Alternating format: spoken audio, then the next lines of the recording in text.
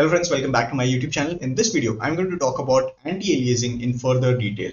Recently, I had posted a short explaining what anti-aliasing is and what are the different types of anti-aliasing.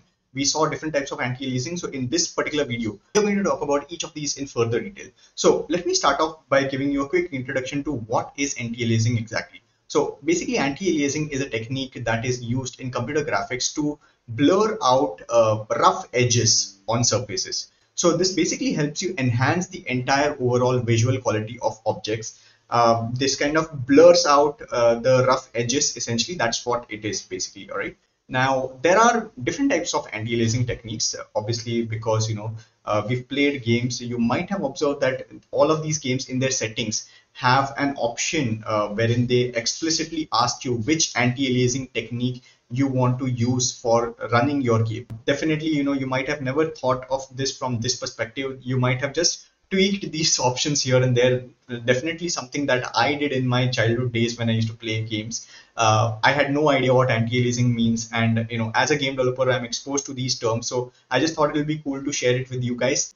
This is super important because choosing the right anti-aliasing technique also means that it adapts to your hardware properly, and each hardware is capable of adapting to different types of anti-aliasing techniques. So in this video, we are going to deep dive into all of these different types of anti-aliasing. I've made a list of all of these for you guys, and all the resources are in the description. You can check out all the links. We are going to talk about NVIDIA. We are going to talk about all these different types of anti-aliasing techniques. So let's get started. All right. So the very first anti-aliasing technique that I want to talk about is FXAA, which is fast approximate anti-aliasing.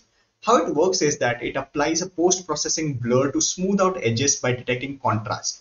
The pros of this are that it is very fast and it takes minimal performance hit. The cons are that it can sometimes blur out some deeper details and textures. And the best use case for this is it's good for performance on low-end hardware. So if you're running a hardware that is low-end, you can use FXAA for a better performance.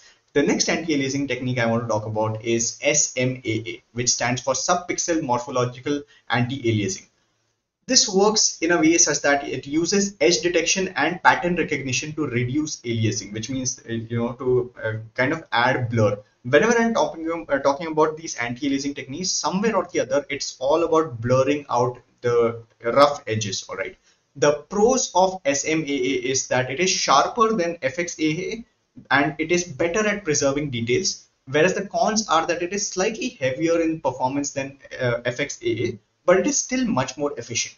And the use case for this is to use a balanced option for modern 3D games. The next anti-aliasing technique I want to talk about is MLAA, which is morphological anti-aliasing. It works basically by using a post-processing method using shape analysis of edges. It is definitely better than FXAA in some cases, and the cons are that it is rarely used now and it is completely replaced by SMAA. Now let's talk about temporal anti-aliasing techniques for now. All right. So temporal anti-aliasing technique stands for TAA. And basically the way it works is that it combines data from previous frames to smooth all the edges.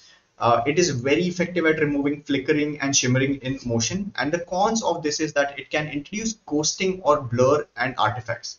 The use case is that it's widely used in modern AAA games. Example, it is basically Unreal Engine's default. The next anti-aliasing technique I want to talk about is multisample anti-aliasing, which stands for MSAA. The way that this works is that it samples multiple points per pixel at geometry edges, and the pros are that it has sharper image quality, and it definitely gives a better edge quality as well. Cons are that it is limited to geometric edges and it doesn't affect the shader or textures, which means that it comes at a higher GPU cost. In essence, it's actually working on the geometric shape, all right? And the use case for this is it's ideal for real-time 3D games where image quality actually matters.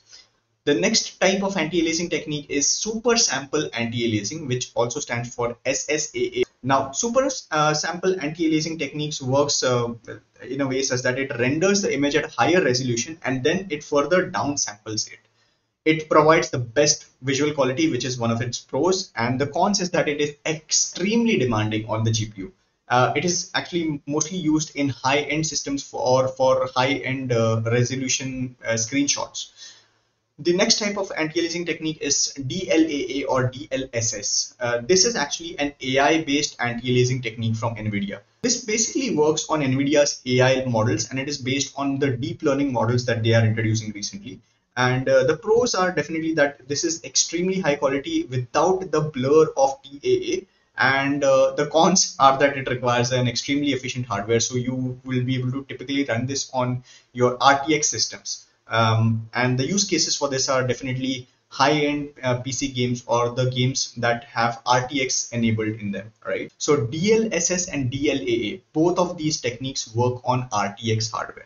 So that's about it for all these different types of anti-aliasing techniques. I hope this video was super useful for you if you're a game developer. So if you found this video informative, hit the like button. And if you want to learn more concepts about game development, be sure to subscribe to the channel and hit the bell icon so you don't miss out on my next videos. That's it for this video. I'll see you in my next one. Until then, take care.